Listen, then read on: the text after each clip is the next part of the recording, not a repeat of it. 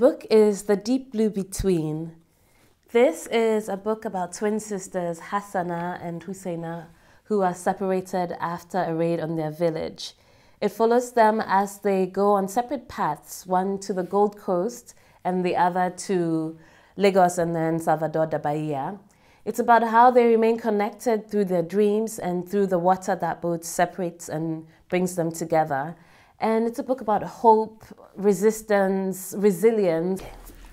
So I wrote The Deep Blue Between after the 100 Wells of Salaga.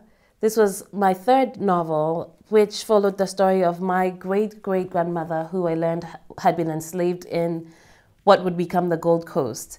And in her family that I created for her, she had these two twin sisters, and they get split up quite early in the story of the 100 Wells of Salaga.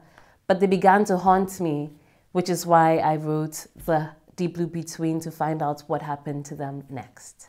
I wrote it, but I think they're really fantastic stories, and I'm touching this.